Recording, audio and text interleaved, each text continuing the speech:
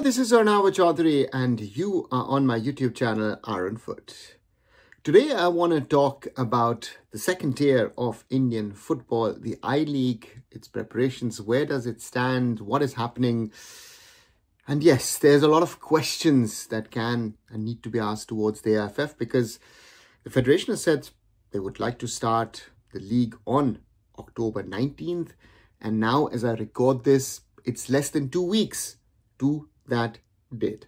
And as far as we know, no final schedule has been announced. The AFF has recently made a tender available in regard to the broadcast. Yes, there have been rumors that Sony networks might be showing the I-League in the upcoming season.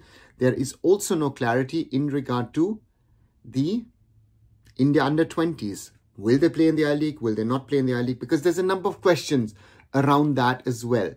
Let's start with the dates. I've been speaking with certain people within a number of the participating clubs, and for them, not knowing the schedule in advance is a difficult part because they need to schedule travel, they need to organize hotels, transport and other things. And yeah, it makes it costlier for the clubs and makes it potentially more difficult on one side. And on the other side, how do you prepare? You know, if you don't know your match schedule, how do you do your preparations? A lot of the I-League teams are, or most of them actually are, in training at the moment.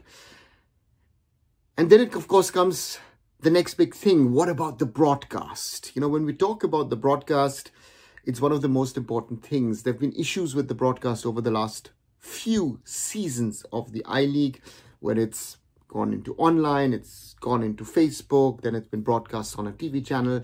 It's never been easy, and it shows the difficulty of putting Indian football onto television. And if Sony comes forward, as we've heard rumors, well, that would be a big step for the I-League to put it on a big television network.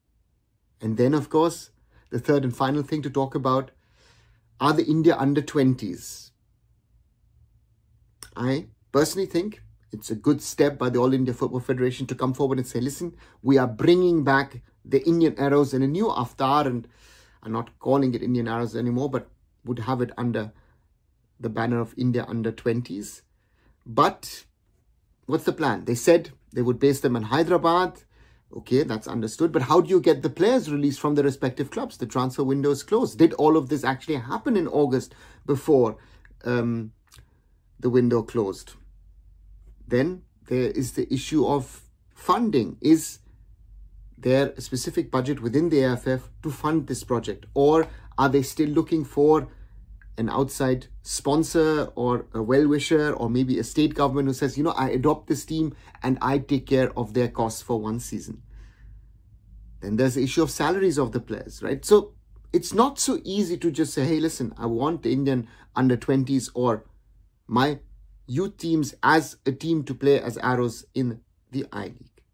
As you see, as you hear, there's still a lot of questions to be answered. I hope they get sorted as soon as possible, and we look forward to an exciting 2024-2025 I-League season.